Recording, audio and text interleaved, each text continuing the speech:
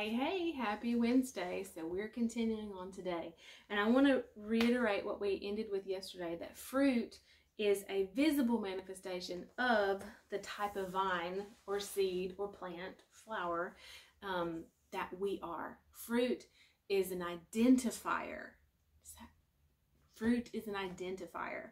And what's your fruit? You were created to bear fruit. John 15:6 tells us that if a person does not dwell in me, so we can choose to dwell in Christ, in Jesus, or we can choose to not dwell in Jesus. I want to talk about that though. The dwelling is where the life is.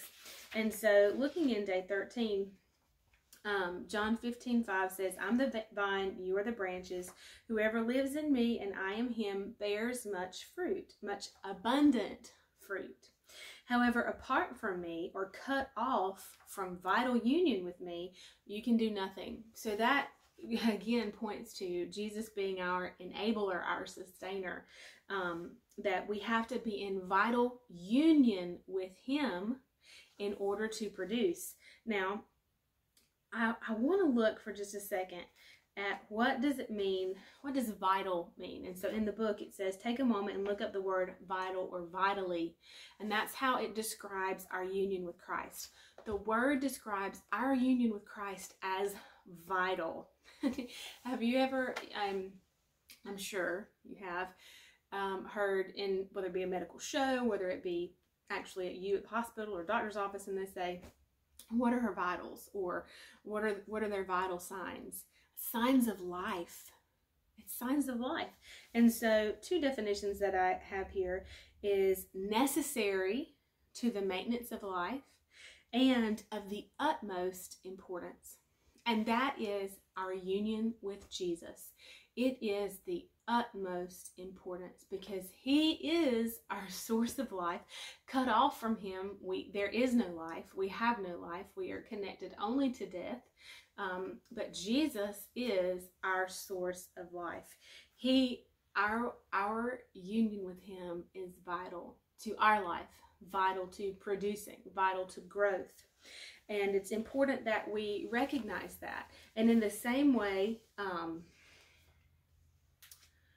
let's see, and this is up at the top of that page, but one message once or twice a week is not enough to sustain your spirit, just like 1 or 2 meals a week is not enough to sustain your body. And so if our union with Christ is of utmost importance and it is vital, it is necessary to life, then we must spend time with that union, developing that union, growing in relationship with him. I want to talk, let's see, we have a couple of minutes here. We'll come back to that because it's going to take a full day. We'll go there tomorrow. But again, reiterating that our union with Christ is essential for life. And let's go to Philippians 4:13, which again is a verse that you all know. But I want to look at it in the Amplified Classic, which is what we usually read on here.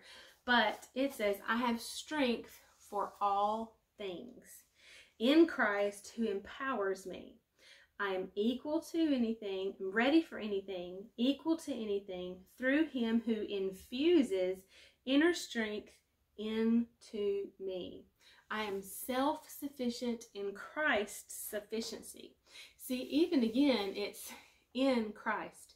And those verses we read in Colossians, let's remember that.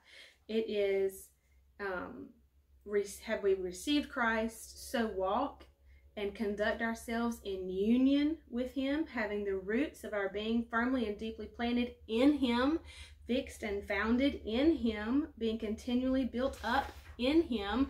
I can do all things through him. It's all about Jesus. He is the enabler. He is the strengthener. Are we connected? Are we hooked up? Are we plugged in? Are we united to the source? Have we planted ourselves? Have we fixed ourselves in the source? And so tomorrow we're going to look at a very important story, and I hope you will join us back for that. I'll see you then. Bye, y'all.